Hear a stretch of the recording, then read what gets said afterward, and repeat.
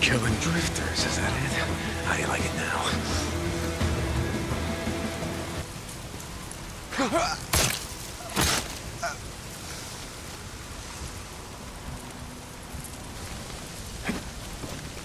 A rock.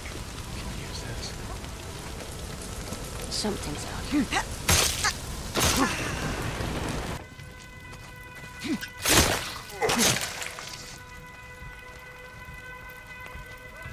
Won't be needing this.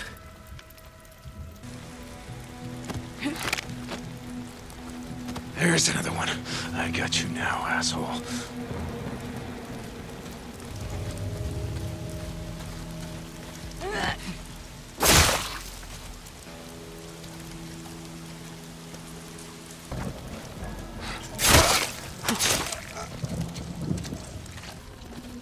Someone's...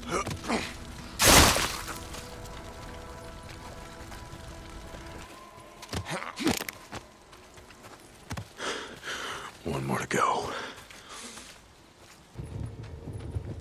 Shot! Camp's clear. Now you know how it feels, being on the other end of it, yeah? Yeah. All right, where did you hide your bunker, huh? I know you got one.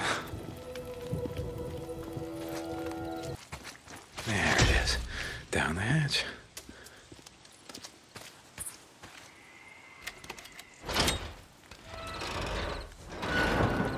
This is Radio Free Oregon. The truth shall set you free.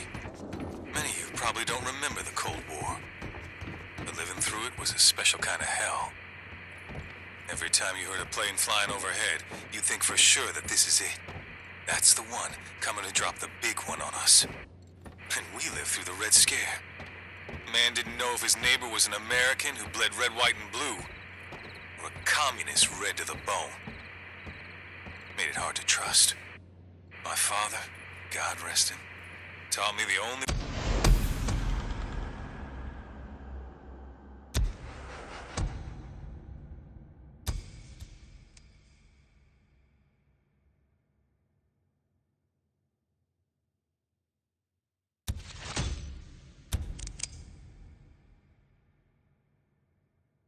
The way to be safe in dark times was to go underground.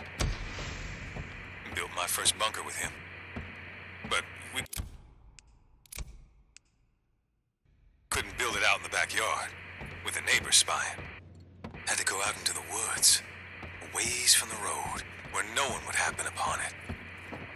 With a bunker, you knew that if the country went to hell in a handbasket, you could open that manhole cover, climb down the ladder, and you'd be safe. With your radio and your hoard of food and ammo. Things haven't changed. Better to dig a bunker than an early grave. This is Mark Copeland for Radio Free Oregon. Don't believe the lies. I'm just gonna grab some shut-eye.